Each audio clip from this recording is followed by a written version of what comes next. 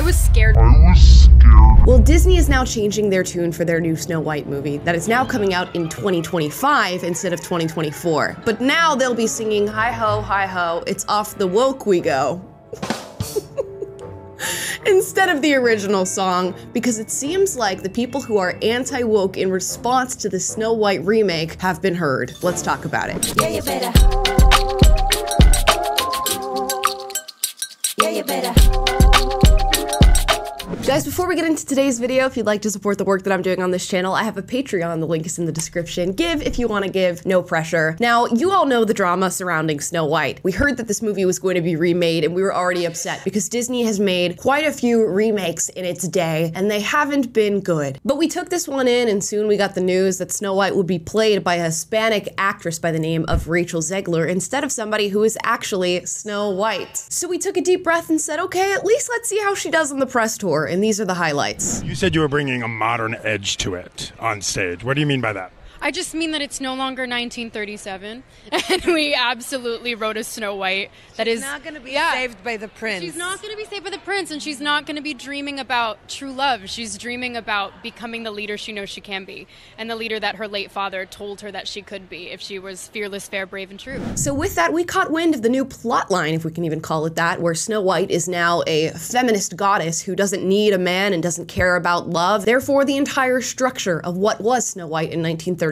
was completely upended. But if you thought you could rely on maybe those old 7 classic dwarves for a little bit of nostalgia, they decided to take that away too. And instead, we got the 7 magical diversity hires. So even though this 2024 version of Snow White had the name, it looked and felt nothing like the original, which I guess is what Disney was going for, because the original was so anti-feminist and didn't have enough representation. And maybe Disney thought that the audience was going to be elated about this new Snow White that felt nothing like the original. But in the end, it seems like nobody was cheering them on except for maybe Peter Dinklage, who wants to see an end to dwarfism in film altogether. And then came the backlash. People speaking out, both left, right, and center, about how they didn't like how this new version of Snow White sounded, that it was okay for women to want to fall in love. It's okay for Snow White to actually be Snow White. And maybe they loved those 7 dwarves. And it seems like all that backlash mixed with the SAG-AFTRA strike and the WGA strike forced Disney to come back in and reflect a little bit on what they had done with this film. And now we're getting news that it will no longer be released in March of 2024, and instead in March of 2025. And with that news came a little bit of a clue that maybe diversity is not our strength, because it seems like the 7 magical diversity hires have been now switched out for 7 CGI dwarves. And they look like CGI dwarves, they do.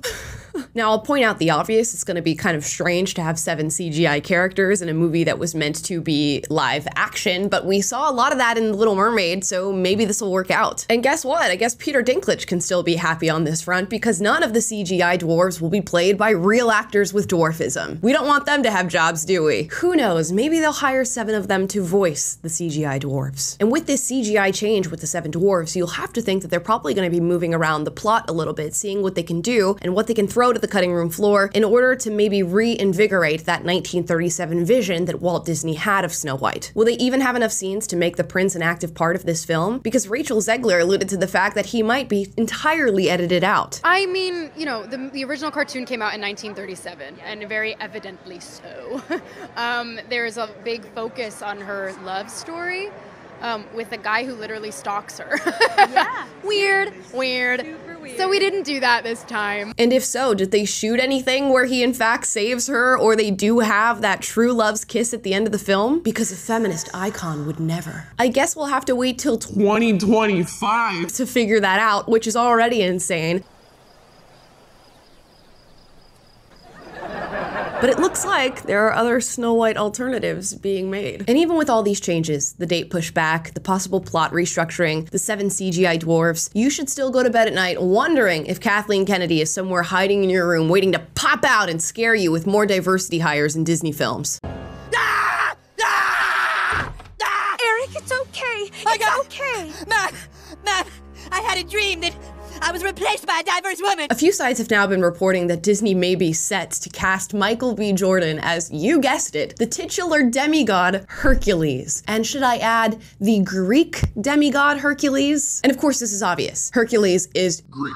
He is not meant to look like Michael B. Jordan. But there is an ongoing theory that Disney is hell-bent on taking any ginger character that has ever appeared in any of their films and swapping them with a diversity hire. And it looks like with Hercules, if this is to be found true, they've done it yet again. So where's the redhead representation at Disney? Despite the supposed reports of them wanting to be less political in their films and wanting to get out of the culture war, it seems that they're there nonetheless. So as always, I will no longer be relying on Disney to be a factory for the classics. I have a feeling we will not see another timeless film out of this studio for a very, very long time, and I certainly won't be holding my breath till March of 2025 to see what this new Snow White looks like. But it seems that maybe, just maybe, your cries have been heard when it comes to this new Snow White film. I guess we'll see. But I'd love to hear your thoughts on the matter. Drop your comments down below. As always, if you disagree, duke it out, but do so respectfully. And if you like this video, like, subscribe, click the notification bell to be notified every single time I post a video for you guys, which is every day, and I'll see you next time. Yeah, you better. Yeah, you better.